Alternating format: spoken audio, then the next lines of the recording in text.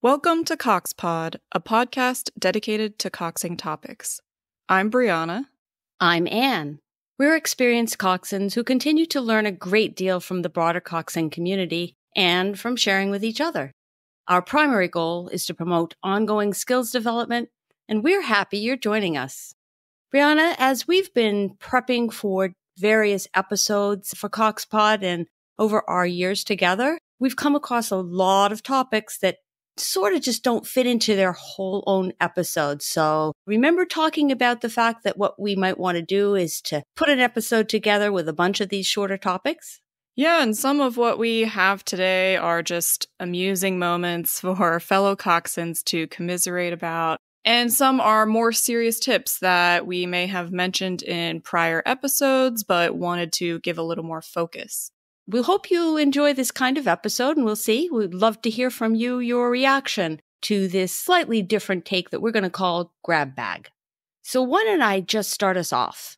And what I'd like to put out there is the topic of weeds, catching on skegs and in rudders. This just happened to me this prior week, as a matter of fact, and just wanted to toss out the topic again, which I had previously mentioned in our head race episode. We were at a practice down at the south end of our lake. It's summertime here when we're recording this and when I was out on the water. And there were a lot of weeds that were coming to the surface, as happens on our body of water. So we happened to stop as we were in our practice and getting ready to do our next piece. And I took the time to look back at the skeg, and I didn't really see anything there, but I just had this feeling based on what I was feeling with the cables that maybe something was stuck back there.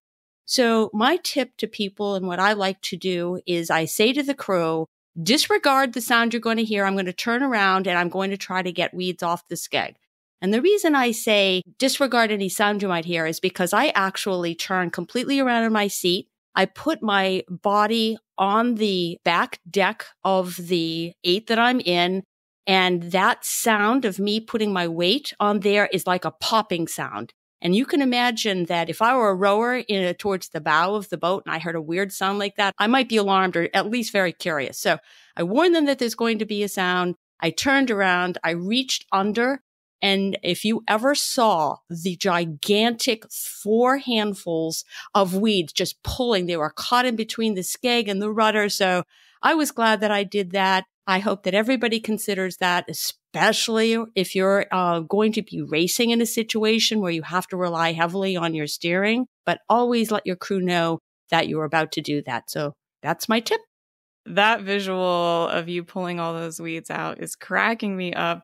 I have had more minor situations. It can truly be something as small as a little twig, a little leaf stuck between your rudder and your skeg that is throwing off your steering. So if it doesn't feel right, don't be afraid to ask your coach if you can stop for a moment and reach back and see if you can fish something out of there. And it could be small. Yep. And sometimes I kind of throw it out to the side of the boat as a trophy for the team to say, wow, we were dragging that along. It's a fun moment.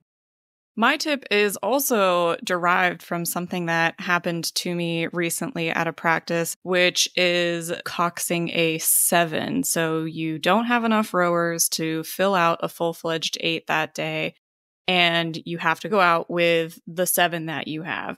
This has happened to me a number of times, and some tips that help me be ready for this situation. 1, having a bungee on hand as part of my toolkit.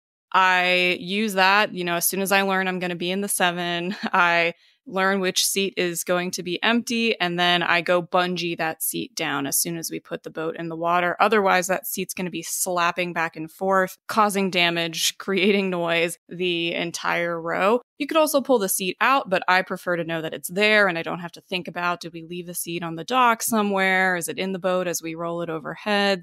So that has helped me a lot in terms of managing a 7. And then the tricky thing as well, if you are going to spend a lot of time maybe doing drills, doing steady state without your full 7 crew rowing, you need to also think about the rotation through the rowers, acknowledging that whichever seat is missing, often it's 3 seat or 4 seat or 2 seat, something towards the bow that is left empty. the rowers on that side where there's a person missing are not going to get as frequent of a break, but you still want to adhere to a system of efficiently rotating through the rowers who are on the other side where there's still 4 of them. So that's something to think about and plan a little bit in advance. Otherwise, you're going to find yourself forgetting a person who's just sitting there setting the boat, all practice on one side if you don't make a concerted effort to rotate them in. And that can sometimes involve pretty unusual pairings rowing that maybe have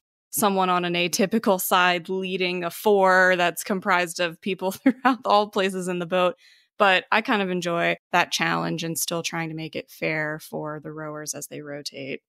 It isn't that common experience for most of us, but when it happens, it can be a little disconcerting. So I'm really glad you shared those 2 kind of pro tips with us, Brianna. I think another part that I'd just like to mention about coxing a 7 is that your coach may suggest that you drop out the bow seat in order to keep the rowers in a continuous line. I would suggest to people that you have a conversation before you actually enact that.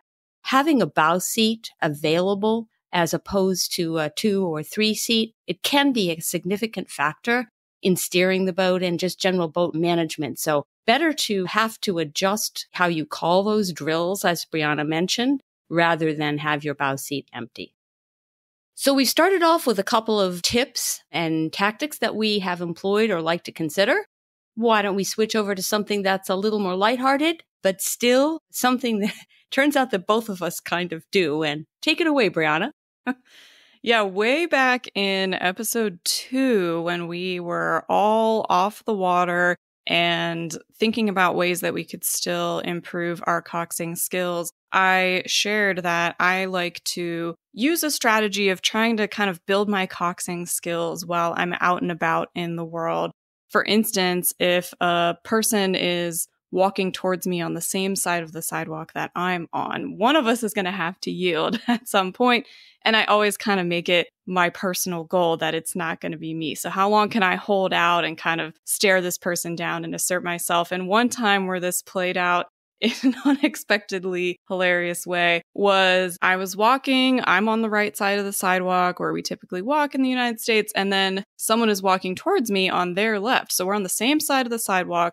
Obviously, we're eventually going to reach a point where one of us has to come out to the other side. But I look ahead of me, and between us, this tree branch has fallen from a storm the previous night. So there's this massive, soaking wet tree branch lying in half of the sidewalk. And I'm timing as well. This is another thing I try to do to practice my coxing skills. I'm watching this guy walking towards me and I'm timing the approach. And I'm like, he's going to get to that giant tree that's in our path first. And he's going to have to go around. And then I'm going to win because I will get to keep my side and he'll have come out to the other side. But I can see this play. Wait, I can see you calculating the distance and time, his pace, your pace. And also looking at this choke point right here where this is coming out. All right, how does it unfold? Yeah, so that's exactly what I'm doing. I'm like, this is great. He's going to get there. And then when the time comes, you would have to, come to the other side of the sidewalk in order to not. This guy just steps over this tree, just steps right on it, just walks right through this huge wet tree branch. And I was like, he wins. You know what? You win for that. I did not expect my gosh, that outcome. So that one, I still think about it all the time. Expect the unexpected, but I didn't see that happening as you laid out the story either. Oh, the situations we put ourselves in, and we just had that coxing brain on all the time. I imagine that the innocent people walking towards you never dream that you are as calculating as you truly are deep down inside. I wonder how many of our colleagues out there that are listening actually do this kind of thing too. I'm just going to guess that it's a lot more than we think or than we acknowledge. Let's just say that. So we would love to hear from people on Discord. Give us your story. Give us your Brianna. You didn't expect that person to beat you and you'd have to yield or whatever it was. Please let us know. I cannot wait to hear your stories. Another thing that we would really love to hear from you about on Discord is Anne's next topic. Here it is. We recently, as a club, purchased additional Cox boxes. And as they came in, I looked at them and I said, oh, we've got numbers on them. Number 1, number 2, number 3, number 4. Why doesn't anybody ever name them? Like, wouldn't it be hysterical if instead of saying, oh yeah, number 1, I'm going to take number 1 or whatever, sign out number 1 or 2 or 4. What if we say, I'm going to take out, and then you insert the name. Does anybody out there name their Cox boxes? And if you do, let us know. I really want to know. Now, I'm not going to give away what I am thinking I'm going to propose for ours, but our club, we are going to name our Cox boxes for better, for worse, and we're going to see how that plays out. So I might tell you in another episode what we named ours. We might even make it a contest. Maybe it'll be a fundraiser. We don't know. So let us know. Brianna, have you named any of your Cox boxes? Even your personal one? I know you have a personal one. I haven't, but I have been thinking about it since we recently spoke about this. It feels so weighty, such a heavy choice of this really important little thing that's with me always in the boat. So I need to give it a lot of thought in order to choose the right name, but I love the idea and would really love to hear from other people what you've named yours if you have. There are so many creative people in our world. I know that we're going to get some great ideas, and maybe some people have been doing this for years and years, and I will just be motivated to do this even more quickly. Why don't we now go back to one of our sort of tips and tricks versus the more lighthearted topics? And Brianna, I think you have mentioned something in the past that also I have faced. So why don't you share that idea?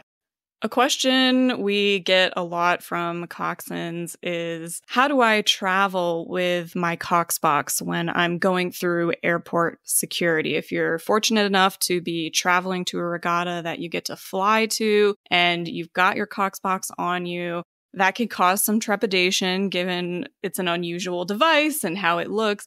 And a strategy that I have been implementing recently that has a 100% success rate so far, I will say, is now just taking my Cox box out as if it were a laptop, basically, and putting it in a bin openly, just visible, instead of leaving it in my bag. And that has worked really well. It just sails on through. No one seems to be bothered about it at all or care. Whereas often in the past, I would get my bag pulled and someone would be going through it, and I would have to stand there uncomfortably as the TSA pulled out this thing with all these numerical interfaces on it.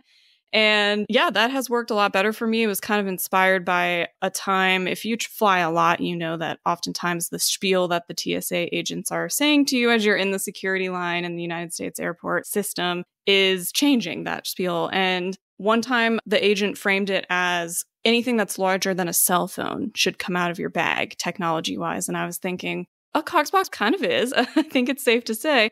So I tried it, and it has worked for me ever since. So I recommend that if you are concerned. Just take it out as if it's a bigger piece of technology, and maybe you'll have fewer issues. Yeah, I think that's a really solid suggestion. I have also adopted that as my strategy. And another just thing I thought I would throw out there is that if for some reason somebody who is in TSA asks, like, what is that odd thing that kind of looks a little potentially dangerous or suspicious? And you can just say, it's a voice amplification system. And that usually suffices. And I hope lots of listeners get that opportunity to travel with their equipment and Cox in different venues. I think we have another tip for people to think about that's another topic altogether. Let's switch over to this one. It's about a collar, isn't it? This is one that also happened to me fairly recently at a practice. This is a very likely situation for you to encounter as well if you're at a big boathouse with lots of equipment that's getting used all of the time, and maybe some of it has seen a lot of days of use. I was out one day with an 8 and noticed that every time that my stroke seat got to the catch, there was this cacophonous sort of click sound that just didn't sound right. Something was not right. It was not the normal sound of the sleeve of the oar just flipping in the oarlock as the person feathered. There was more to the sound than that. And I asked stroke seat in a down moment after we had stopped to take a look at her collar, the teal piece on a Concept 2 oarlock that is encircling the oar and keeping it in contact with the oarlock. And when she took a closer look, the back side of it that I couldn't see that was touching the oarlock was completely chipped off, just a big piece missing. And that was causing that additional sound as the oar kind of clicked into place and then caught on that, missing space. Fortunately, the other side of the collar, or the button, some people call that, the other side of that was still in good shape. So what I had her do was, while everyone else very consciously set the boat, she pulled her oar in. I pulled out a flathead screwdriver from my toolkit, which is in there now, thanks to something we've talked about in our gear episode. And I just had her unscrew that collar, slide it off the end of the oar towards the handle side, flip it around, and then slide it back on so that now there was a fully continuous circle of plastic touching the oarlock. So if you ever notice something off in the boat in terms of sound, or a rower tells you they're really struggling in an unusual way, that's something that you could take a look at. And again, in my case, with a Concept 2 oar, a flathead screwdriver was enough for us to deal with that on our own out on the water. Well done. I have not had that happen yet. Chances are it will happen at some time, and I tell you, I am going to appreciate you giving me that guidance in advance. So now I'm going to feel prepared, which is more than half the battle sometimes. True that. And now I think it would be fun if we went to a couple of topics that we'd love to kind of commiserate about with one another and with our audience, and just to get feedback from our audience and, again, reactions about your thoughts on all of this. My first one is something more than a pet peeve. It is the challenge posed by the very high 14-inch floating docks, 14, 16-inch, some of them are 12. The ones that are connected together with sort of this bow ball grabbing gap in between them. So not only are these docks very high so that when you have to lean away to protect the riggers, it's practically impossible, specifically in a bow-loaded 4. It's hard in an 8. I don't know how people in singles possibly do it. But not only is it a challenge where you have to lean away so much that you almost feel like you're going to flip the boat, but that gap has snapped more than one bow ball off. Luckily, it hasn't happened to me yet, but I feel like it's just a matter of time. That is so difficult. What about you, Brianna? Have you ever had, thoughts on that? I know those type of dogs, and they are so intimidating to return to for that exact reason, because if your bow comes in at the wrong angle, it's gone. And also, yeah, exactly, the challenge of shoving off from those docks or even coming back to them and how much you have to lean. I remember times where I've had to stand next to the rigger basically to give enough clearance just from my weight pushing down this massive floating chunk of dock in order to try to help a boat get back on or help a boat shove off. It's not my favorite design. I'd like to give mad props to each and every coxswain who's out there that's listening, who faces this on a day in, day out basis. I bow in respect to you, because that's an awful lot to take on, in addition to the challenges that normally occur during a launching and landing situation. So good for you. And if others have had some experiences, either success or not, with those docks, let us know. I look forward to hearing from you too. The second topic that I would like to bring up for potential support and commiseration is one that I actually faced yesterday. I had the good fortune of coxing 2 women's masters teams at a very, very well-established regatta. It was a 1,000-meter sprint. I first went out in the 4, and as we went down to the marshalling area, everything was going great, and I had prepped my crew. It was a floating start. And as we approached the starting line, all the boats, there were 5 of us, sort of pulled together side by side very nicely. And we all sort of stopped just before the starting line. And as soon as we stopped, the starting official on his megaphone hollered out to all of us, "Coxswains, do not talk to your crews at all. I am going to take over setting these boats up in alignment." Now, I was stunned when I heard that. And he proceeded then to give commands to each and every boat, calling out pairs or individual rowers to do one thing or another. But I have never encountered anything like that and anything more contrary to an effective start. What's your reaction to that, Brianna? I'm trying to think of a word that can describe the face I'm making, and maybe disbelief is it. I just can't imagine that was the most efficient way to do that. And I can see how maybe that comes from that official having prior experience that day with maybe sculling boats, or I always try to tell myself, this official doesn't know that I'm competent. Maybe they have seen coxswains that have been unsure of what they're doing all day, and they've at this point decided I'm taking over. But those moments are uncomfortable because they discredit us. They say, here's a person who's put here to do this thing, and I'm going to strip all of you of that and assume that you can't do this thing correctly, especially when you had all demonstrated that you could effectively pull up to the line. Wow, that is surprising. Exactly. And later I talked with the crew and they shared with me that it was very confusing because then they didn't know what to do.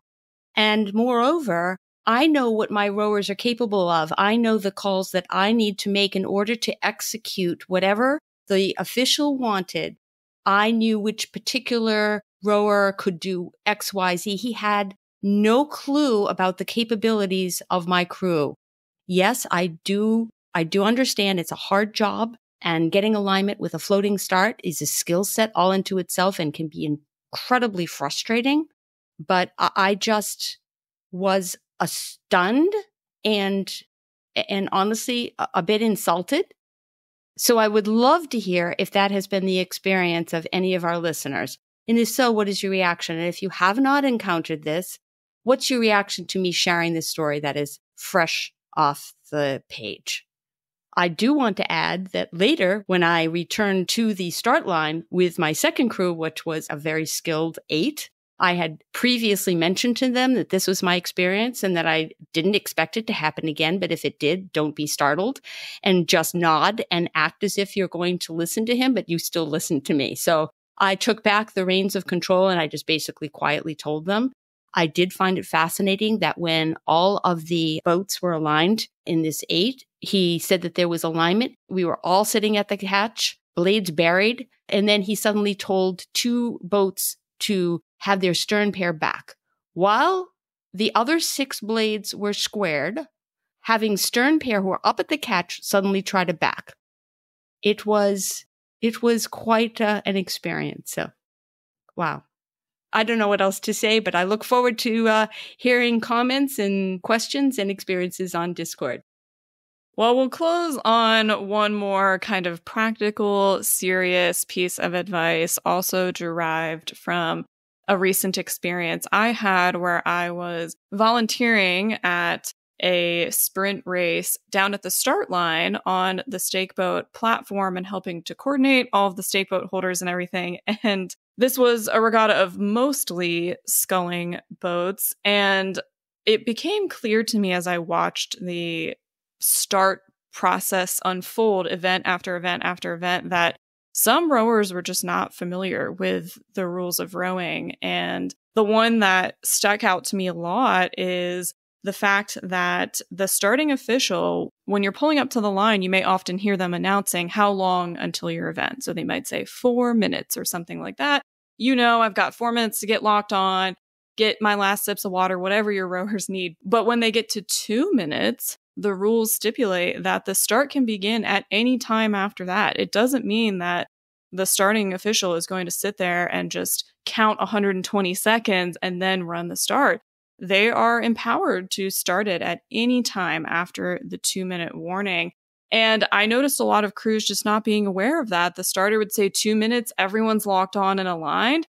And I see people leaning forward to start their speed coaches. I see people practically taking a nap in the bow as if they had 2 full minutes to lie down in the boat.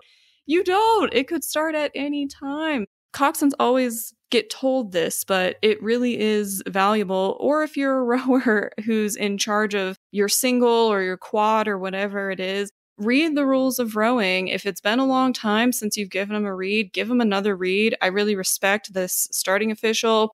She was implementing the rules to the T, and that is one that I saw implemented often in order to make sure that the regatta was running on time. And a lot of people were not ready for the start because of that. So give those rules a read if it's been a while. I confess that I was one of those coxswains who just didn't absorb.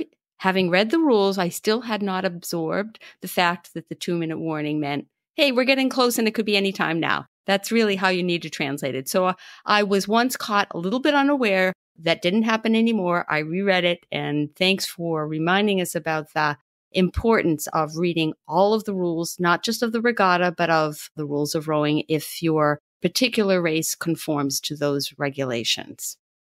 So, Brianna, this was, for me, a lot of fun. I really enjoyed doing this sort of episode. It's not going to be our usual fare, but I really enjoyed it. I think that as we close here, I'd love to invite our listeners to give us feedback and, let us know.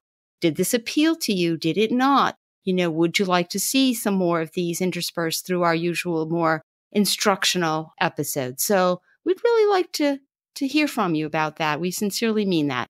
It has been a fun one, and I echo that. Would love to hear your feedback if this is the type of episode you'd like to see resurface in the future.